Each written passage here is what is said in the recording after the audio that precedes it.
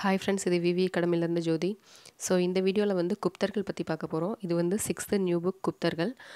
குப்தர்கள் topic எங்கேருந்துலாம் படிக்கலாம் அப்படின்னா 6th இந்த நியூ புக்கில் இருக்குது. அதே மாதிரி 11th நியூ புக்கில் ஒரு குப்தர்கள் இருக்குது. 11th ஓல்டு புக்கில் பார்த்தீங்கன்னா ஒரு குப்தர்கள் இருக்கும். நீங்கள் இம்பார்ட்டன்ட் வந்து 6th நியூ புக் இந்த குப்தர்களுக்கும் அடுத்ததாக 11th நியூ புக் குப்தர்களுக்கும் கொடுங்க.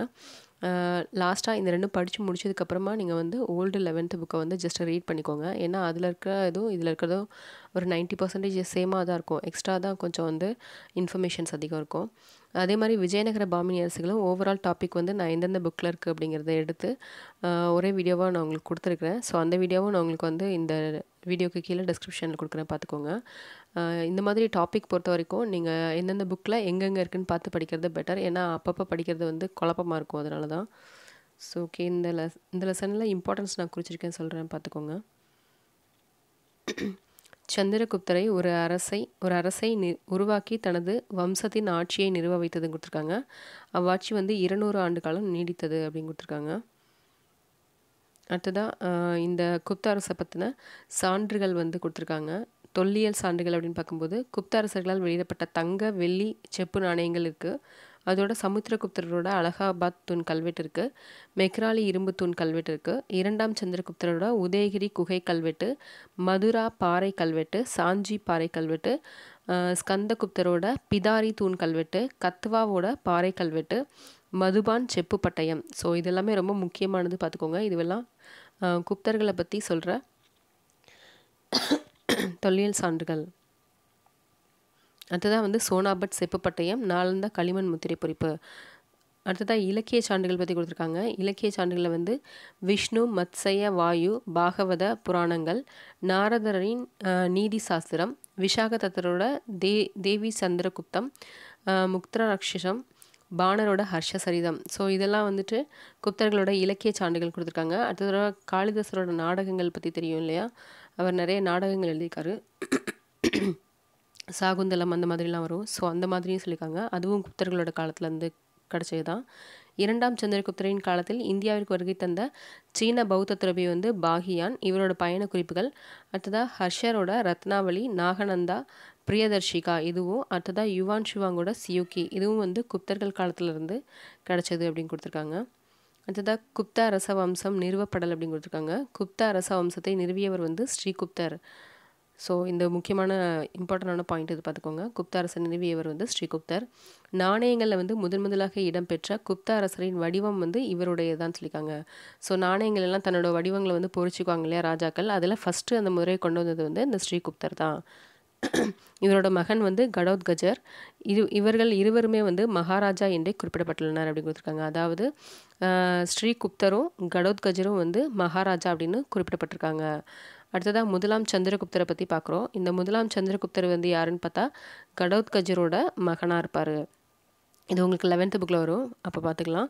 1ஆம் சந்திரகுப்தர் புகழ்பெற்ற வலிமை மிகுந்த லிச்சாவி அரச குடும்பத்தைச் சேர்ந்த குமாரதேவியை வந்து மணந்தார் அப்படின்னு கொடுத்துருக்காங்க. தங்க நாணயங்களில் வந்து சந்திரகுப்தர், குமாரதேவி ஆகிய இருவரின் உருவங்கள் வந்து பொறிக்கப்பட்டிருக்கும் அப்படின்னு சொல்லியிருக்காங்க. லிச்சாவையா என்ற வாசகமும் பொறிக்கப்பட்டுள்ளது அப்படின்னு கொடுத்துருக்காங்க. ஸோ ஸ்ரீகுப்தர் வந்து நாணயங்களில் தன்னோட உருவங்களை பதிக்கிறத வந்து முதல்ல கொண்டு வந்தார். தன்னோட ஒய்ஃபோடதும் தன்னோடதும் சேர்ந்து கொடுத்தது வந்து சந்திரகுப்தர் அப்படின்னு சொல்லப்படுறாங்க. அடுத்ததாக இந்த பாக்ஸில் லிச்சாவி வந்து பழமையான சங்கங்களில் ஒன்றாகும். அதனுடைய ஆட்சி பகுதி வந்து கங்கை நதிக்கும் நேபாள நாட்டிற்கும் இடைப்பட்டதாக இருந்தது அப்படின்னு கொடுத்துருக்காங்க. ஸோ அப்போ லிச்சாவிங்கிறது வந்து ஒரு பிளேஸ். அடுத்ததாக சமுத்திரகுப்தரை பற்றி கொடுத்துருக்காங்க. 1ஆம் சந்திரகுப்தரோட மகன் தான் வந்து சமுத்திரகுப்தர். இவர் வந்து குப்த அரச வம்சத்தின் தலை சிறந்த அரசர் அப்படின்னு கொடுத்துருக்காங்க. ஸோ இப்போ இது கொஸ்டின் கேட்கலாம், குப்த வம்சத்தோட தலை சிறந்த அரசர் யார் அப்படின்னு கேட்கலாம். அது வந்து சமுத்திரகுப்தர். சமுத்திரகுப்தரின் அவைக்கள புலவராக இருந்தவர் வந்து ஹரிசேனர். இவர் இயற்றிய பிரயாகை மெய்கீட் அப்படின்னு சொல்லப்படுது. இது பிராக்கெட்டில் வந்து பிரசத்தின்னு கொடுத்துருக்காங்க, பிரசஸ்தி, அதையும் பார்த்துக்கோங்க. இது வந்து அலகாபாத் தூண் கல்வெட்டில் வந்து பொறிக்கப்பட்டுள்ளது அப்படின்னு கொடுத்துருக்காங்க. சமுத்திரகுப்தரை பற்றின ஆட்சியை பற்றி தான் இவர் வந்து எழுதியிருக்காரு அந்த அலகாபாத் தூண் கல்வெட்டில். ஸோ இப்போ அலகாபாத் தூண் கல்வெட்டுனால யாரை பற்றி சொல்லுது அப்படின்னு பார்த்தா சமுத்திரகுப்தரை பற்றி. அடுத்ததாக இங்கே வந்து பாக்ஸில் கொடுத்துருக்காங்க பிரசஸ்தி மெய் கீர்த்தி அப்படின்னா பிரசஸ்தி என்பது ஒரு சமஸ்கிருத சொல். அதோட பொருள் என்ன அப்படின்னா ஒருவரை பாராட்டி புகழ்வதாகும் அப்படின்னு கொடுத்துருக்காங்க. அப்போது யாரை பற்றி பாராட்டி புகழ்ந்து ஹரிசேனர் எழுதிக்காருன்னு பார்த்தா சமுத்திரகுப்தரை பற்றி பாராட்டி ஹரிசேனர் அலகாபாத்தூன் கல்வெட்டில் எழுதியிருக்காரு. அதை வந்து பிரசஸ்தி அல்லது மெய் கீர்த்தி அப்படின்னு சொல்கிறோம். அவைக்கள புலவர்கள் அரசர்களை புகழ்ந்து பாடி அவர் தம் சாதனைகளை பட்டியலிட்டனர். இவை பின்னர் மக்கள் படித்து தெரிந்து கொள்வதற்காக தூண்களில் பொறிக்கப்பட்டன அப்படின்னு கொடுத்துருக்காங்க. அடுத்ததாக குப்த அரச வம்சம் வந்து ஒருங்கிணைக்கப்படல் பற்றி கொடுத்துருக்காங்க. சமுத்திரகுப்தர் மகத்தான போர் தளபதி அப்படின்னு சொல்லியிருக்காங்க. தென்னிந்தியாவில் பல்லவ நாட்டு அரசர் விஷ்ணுகோபனை சமுத்திரகுப்தர் தோற்கடித்தார் அப்படின்னு கொடுத்துருக்காங்க. அப்போ விஷ்ணுகோபனை தோற்கடித்தவர் யாருன்னு கேட்கலாம், சமுத்திரகுப்தர். வட இந்தியாவில் சமுத்திரகுப்தர் 9 அரசுகளை கைப்பற்றினார். தென்னிந்தியாவை பொறுத்த வரைக்கும் 12 அரசர்களை தனக்கு கட்டுப்பட்ட சிற்றரசர்களாக்கி அவர்களை கப்பம் கட்ட செய்தார் அப்படின்னு கொடுத்துருக்காங்க. ஸோ இப்போ வட இந்தியாவில் பார்க்கும்போது 9 பேரும், தென்னிந்தியாவில் பார்க்கும்போது 12 அரசர்களையும் தன்னோட இதுக்கு அரசுக்கு கீழே கொண்டு வந்திருக்காரு. அடுத்ததாக பாக்ஸில் சமுத்திரகுப்தர் வந்து ஒரு விஷ்ணு பக்தர்னு கொடுத்துருக்காங்க. போர்களில் வெற்றி பெற்றதோட நினைவாக வந்து வேத கால சடங்கான குதிரைகளை பலியிடும் வேள்வியை சமுத்திரகுப்தர் மீண்டும் நடைமுறைப்படுத்தினார் அப்படின்னு கொடுத்துருக்காங்க. அவர் தங்க நாணயங்களை வெளியிட்டார். அவற்றில் ஒன்றில் அவர் வீணை வாசிப்பது போன்ற உருவம் பொறிக்கப்பட்டுள்ளது அப்படின்னு கொடுத்துருக்காங்க. அப்போ வீணை வாசிப்பது போன்ற தன்னுடைய உருவத்தை தங்க நாணயங்களை பதித்தது யார் அப்படின்னு கேட்டால் அது வந்து சமுத்திரகுப்தர். அவர் மிகச்சிறந்த படையெடுப்பாளர் மட்டுமல்ல, கவிதை பிரியரும் இசை பிரியரும் ஆவார். அதனால் அவருக்கு வந்து கவிராஜா என்ற பட்டம் வழங்கப்பட்டது அப்படின்னு கொடுத்துருக்காங்க. ஸோ அப்போ சமுத்திரகுப்தருக்கு வழங்கப்பட்டது தான் வந்து கவிராஜா பட்டம்.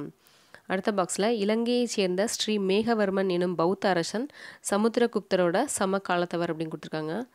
அடுத்ததாக 2ஆம் சந்திரகுப்தர். இவர் வந்து 2ஆம் சந்திரகுப்தர் வந்து சமுத்திரகுப்தரின் மகன் அப்படின்னு கொடுத்துருக்காங்க. அவர் விக்ரமாதித்யர் என்றும் அறியப்பட்டார். ஸோ இப்போ விக்ரமாதித்யர் என்று அறியப்பட்டவர் யாருன்னு கேட்டால் 2ஆம் சந்திரகுப்தர். குதுப் மினாருக்கு அருகேயுள்ள இரும்பு தூண் விக்ரமாதித்யரால் உருவாக்கப்பட்டது என நம்பப்படுகிறதுன்னு கொடுத்துருக்காங்க. இவருடைய ஆட்சியின் போது பாகியான் எனும் சீன பௌத்த அறிஞர் இந்தியாவுக்கு வந்திருக்காரு. அடுத்ததாக மிகச்சிறந்த அறிஞர்களும் புலவர்களும் எழுத்தாளர்களும் கலைஞர்களும் இவர்கள் வந்து நவரத்னங்கள் அப்படின்னு சொல்லப்படுறாங்க. இவருடைய அவையை அலங்கரித்ததாக கூறப்படுகிறது. ஸோ அப்போ நவரத்னங்கள் அப்படிங்கிறவங்க வந்து யாரோட அவையில் வந்து இருந்தாங்க அப்படின்னு பார்க்கும்போது இந்த 2ஆம் சந்திரகுப்தரோட அவையில் வந்து இருந்திருக்காங்க நவரத்னங்கள். ஸோ ஆல்ரெடி நான் அஷ்டதிக் கஜங்கள் பார்த்துருப்போம். இது வந்து மராத்தியர்கள், அதாவது சிவாஜியோட அவையில் வந்து அஷ்டதிக் கஜங்கள் இருந்திருப்பாங்க. நவரத்னங்கள் வந்து 2ஆம் சந்திரகுப்தரோட அவையில் இருந்திருக்காங்க. அவர்களில் ஒருவர் தான் வந்து காளிதாசர். அடுத்ததாக இவரோட அவையில் இருந்தாங்க இல்லையா இந்த நவரத்னங்கள், அவங்கள பற்றின குறிப்புகளை கொடுத்துருக்காங்க. ஸோ இது ரொம்ப ரொம்ப முக்கியமானது, பார்த்துக்கோங்க. காளிதாசர் வந்து சமஸ்கிருத புலவர், ஹரிசேனர் வந்து சமஸ்கிருத புலவர். ஸோ இவங்க 2 பேருமே சமஸ்கிருத புலவர்கள் தான். அமரசிம்கர் அப்படிங்கிறவர் வந்து அகராதியியல் ஆசிரியர், அதாவது டிக்ஷனரி இருக்கு இல்லையா அதோட ஆசிரியர். தன்வந்திரி அப்படிங்கிறவர் வந்து மருத்துவர். காகபானகர் அப்படிங்கிறவர் வந்து ஜோதிடர். சன்கு அப்படிங்கிறவர் வந்து கட்டடக்கலை நிபுணர். வராகமிக்கிரர் வானியல் அறிஞர். வராச்சி இலக்கண ஆசிரியர் மற்றும் சமஸ்கிருத புலவர். விட்டல் பட்டர் அப்படிங்கிறவர் வந்து மாய வித்தைக்காரர் அப்படின்னு இருக்காங்க. ஸோ இந்த பாக்ஸ் ரொம்ப முக்கியம், பார்த்துக்கோங்க. அவங்களோட பேர் கொடுத்து இவங்க எந்த மாதிரியான கேட்டகரி அப்படின்னு கேட்கலாம். 2ஆம் சந்திரகுப்தரோட பட்ட பெயர்கள் என்னெல்லாம் கொடுத்துருக்காங்க. விக்ரமாதித்யர், நரேந்திர சந்திரர், சிம்ம சந்திரர், நரேந்திர சிம்மர், விக்ரம தேவராஜர், தேவகுப்தர், தேவஸ்ரீ. இது எல்லாமே வந்து 2ஆம் சந்திரகுப்தரோட பட்ட பெயர்களாக கொடுத்துருக்காங்க. ஸோ இதுவும் ரொம்ப இம்பார்ட்டன்ட், பார்த்துக்கோங்க. அடுத்ததாக 2ஆம் சந்திரகுப்தரை தொடர்ந்து அவருடைய மகன் 1ஆம் குமாரகுப்தர் அரியணை ஏறினார். அவரே நாலா பல்கலைக்கழகத்தை உருவாக்கினார் அப்படின்னு கொடுத்துருக்காங்க. அடுத்ததாக பாகியானை பற்றி குறிப்பு கொடுத்துருக்காங்க. 2ஆம் சந்திரகுப்தரோட ஆட்சி காலத்தில் வந்து சீனாவை சேர்ந்த துறவி பாகியான் இந்தியாவிற்கு வந்தார். இவர் வந்து தன்னோட குறிப்புகளில் வந்து அங்கே இருந்த மக்களுக்கு மரண தண்டனை வழங்கப்படவில்லை அப்படின்னு குறிப்பிட்டிருக்காரு. கயா வந்து பாலடைந்திருந்தது, கபிலவஸ்து காடாகி இருந்தது அப்படின்னு சொல்லியிருக்காரு. பாடலிபுத்திரம் தான் வந்து மக்கள் செல்வத்தோடும் செழிப்போடும் வாழ்ந்தனர் அப்படின்னு கொடுத்துருக்காங்க. ஸோ இந்த பாக்ஸை வந்து ஓவராலாக வாசிச்சு வச்சுக்கோங்க, இம்பார்ட்டன்ட் மட்டும் நல்லா பார்த்துக்கோங்க.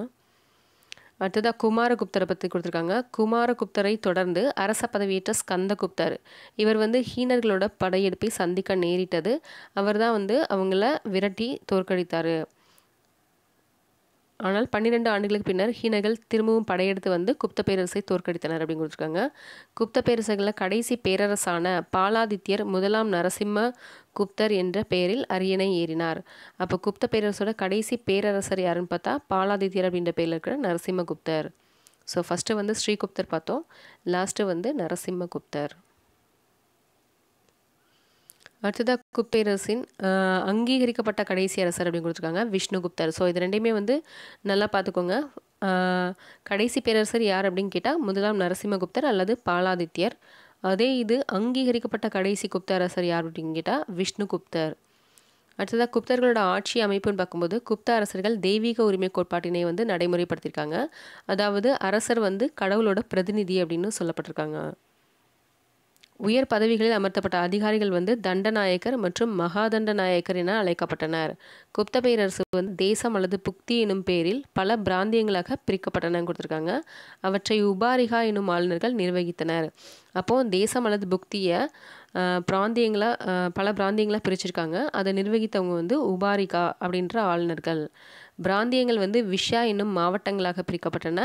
இதை நிர்வகித்தவங்க வந்து விஷயாபதிகள் அப்படின்னு சொல்லப்பட்டிருக்காங்க. இவங்க வந்து மாவட்ட நிர்வாகத்தை மேற்கொள்ளணும் கொடுத்துருக்காங்க.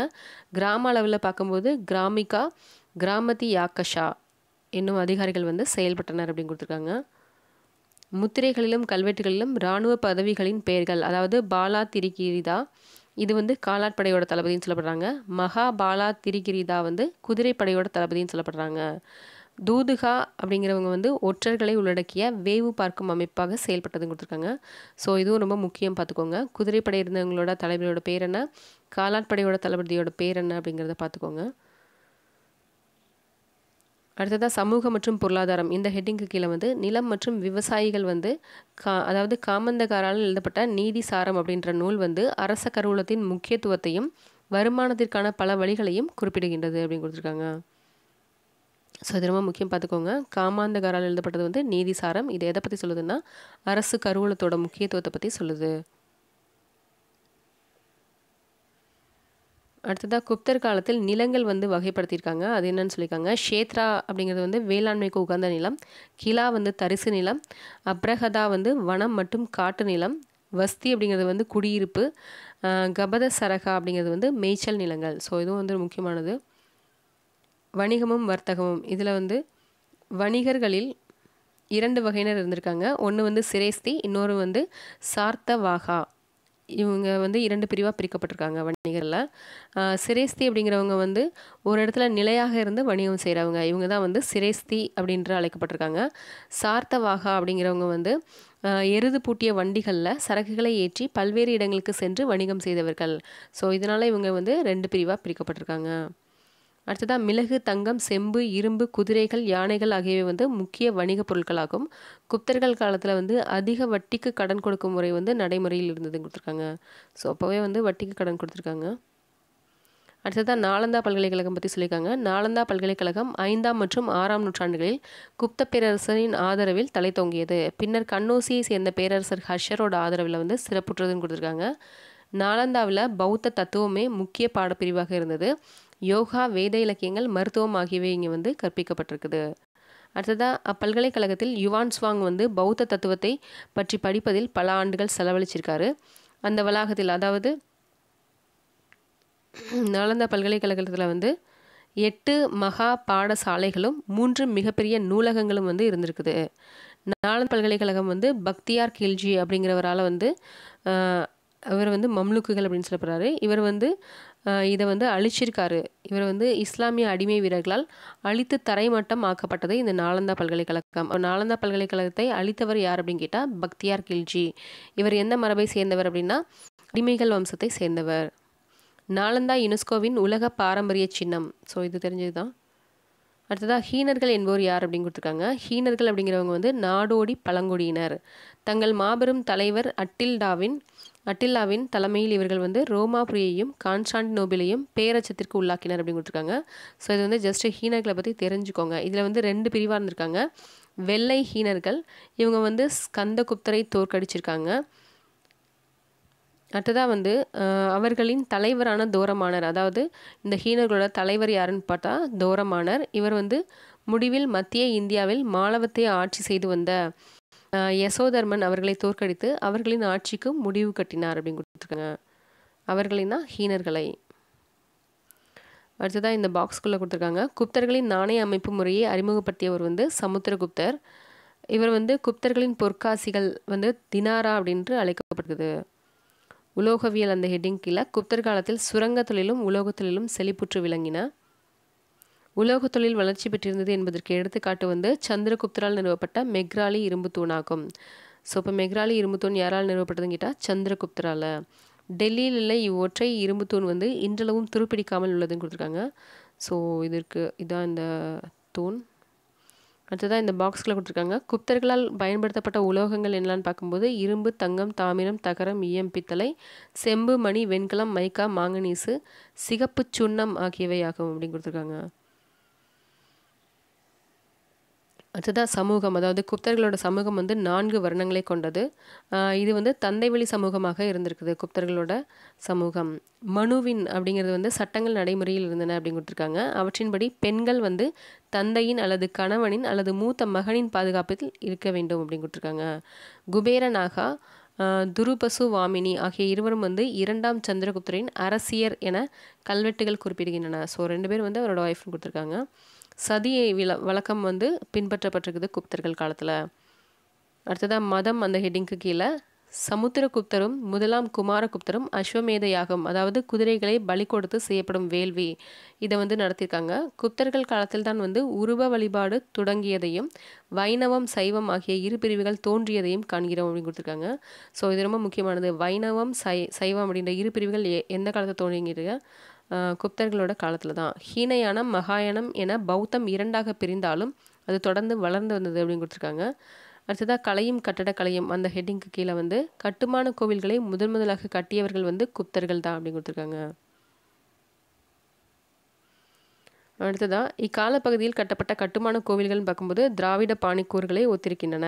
குப்தர்கள் வந்து உலோக சிற்பத்திற்கு 2 சிறந்த எடுத்துக்காட்டுகள் என்னன்னு பார்க்கும்போது நாலந்தாவில் உள்ள 18 அடி உயரமுள்ள புத்தரோட செப்பு சிலை, இது வந்து சுல்தான்கஞ்ச் என்னும் இடத்தில் உள்ள 7 அடி உயரமுள்ள புத்தரின் உலோக சிற்பம். இந்த 2 தான் வந்து குப்தர்களோட உலோக சிற்பத்திற்கு எடுத்துக்காட்டுகள். குப்தர்களோட ஓவிய கலைக்கு மிகச்சிறந்த எடுத்துக்காட்டாக பார்க்கும்போது அஜந்தா குகை ஓவியங்களும் குவாலியர் பாக் குகை ஓவியங்களும் வந்து சொல்லப்படுது. இலக்கியம் அப்படின்னு பார்க்கும்போது பிராகிருதம் மக்களால் பேசப்படும் மொழியாக இருந்த போதிலும் குப்தர்கள் வந்து சமஸ்கிருதத்தை தான் தன்னோட அலுவலக மொழியாக கொண்டிருந்தாங்க. அவர்களின் கல்வெட்டுகள் அனைத்தும் வந்து சமஸ்கிருத மொழியிலேயே உள்ளன. சமஸ்கிருத இலக்கணம் அப்படின்னு பார்க்கும்போது பாணினி எழுதிய அஷ்டத்யாயி, பதஞ்சலி எழுதிய மகாபாஷ்யம், இந்த 2 நூல்கள் வந்து சமஸ்கிருத இலக்கணம் சொல்லப்படுது. அடுத்ததாக வங்காளத்தைச் சேர்ந்த சந்திர கோமியா எனும் பௌத்த அறிஞர் வந்து சந்திர வியாகரணம் என்றும் இலக்கண நூலை வந்து எழுதியிருக்காரு. காளிதாசர் இயற்றிய நாடக நூல்கள் சாகுந்தலம், மாளவி காக்னிமுத்திரம், விக்ரமு வர்ஷம் என்பனவாகும். ஸோ ஃபஸ்ட்டே நம்ம பார்த்தோம் இல்லையா காளிதாசர் எழுதின நாடகங்கள். ஸோ எல்லாமே முக்கியம். யார் யார் என்னென்ன புக்ஸஸ் எழுதிக்காங்கன்றதை நல்லா பார்த்துக்கோங்க. சிறப்புமிக்க நூல்கள்னு பார்க்கும்போது மேகதூதம், ரகுவம்சம், குமாரவம்சம், ரிதுசம்காரம் ஆகியவை அப்படின்னு கொடுத்துருக்காங்க.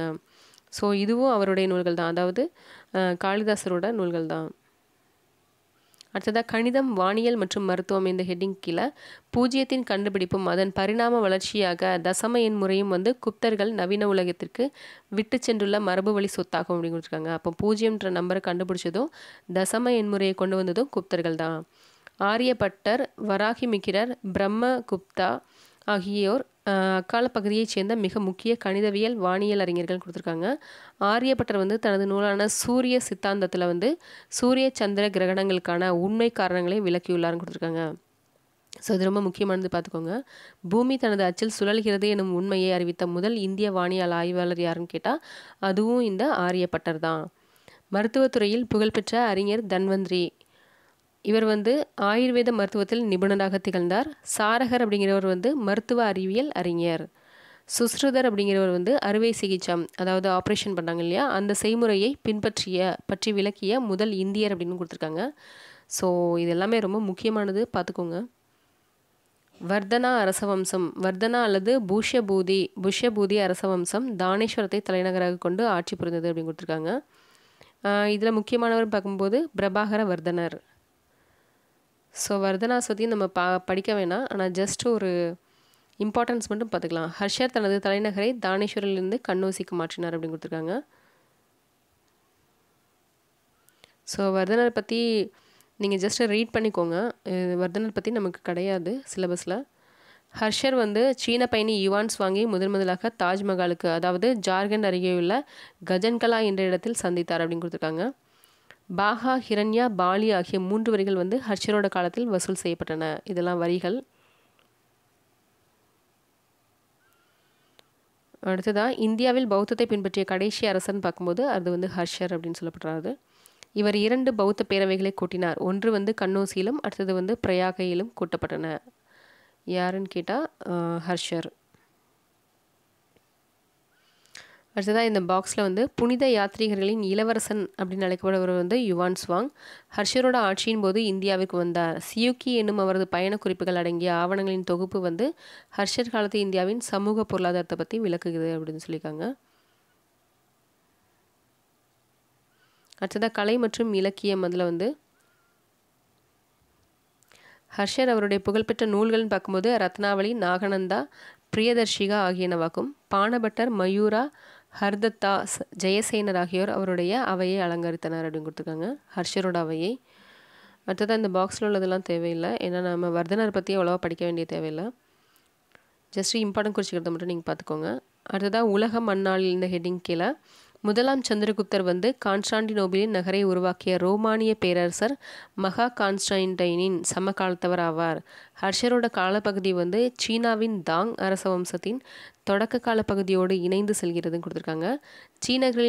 சீனர்களோட தலைநகரம் வந்து ஷியான் மாபெரும் கலை மற்றும் கல்விக்கான மையமாக திகழ்ந்தது அப்படின்னு கொடுத்துருக்காங்க. அடுத்ததாக பாடச்சுருக்கத்தில் இம்பார்ட்டன்ஸ் மட்டும் பார்க்கலாம். ஸ்ரீகுப்தர் வந்து குப்த வம்சத்தை நிறுவியவர். முதலாம் சந்திரகுப்தர், சமுத்திரகுப்தர், 2ஆம் சந்திரகுப்தர் ஆகியோர் வந்து குப்த வம்சத்தின் தலை சிறந்த அரசர்கள் அப்படின்னு கொடுத்துருக்காங்க. குப்த வம்சத்தோட அங்கீகரிக்கப்பட்ட கடைசி அரசர் வந்து விஷ்ணுகுப்தர். குப்தர்கள் வந்து தெய்வீக உரிமை கோட்பாட்டை நடைமுறைப்படுத்தினர். நால்வர்ண முறையை வந்து குப்தர்கள் காலத்தில் கொண்டு வந்திருக்காங்க. அதோட சமுதாயம் அப்படின்னு பார்க்கும்போது தந்தை வழி சமூகமாக இருந்திருக்குது. கட்டுமான கோவில்களை முதலில் கட்டியவர்கள் வந்து குப்தர்கள் அப்படின்னு கொடுத்துருக்காங்க. ஆரியப்பட்டர், வராகி மிக்கிரர், பிரம்மகுப்தர் ஆகியோர் வந்து அக்காலத்தின் தலை சிறந்த வானியல் கணித அறிஞர்கள் ஆவர்.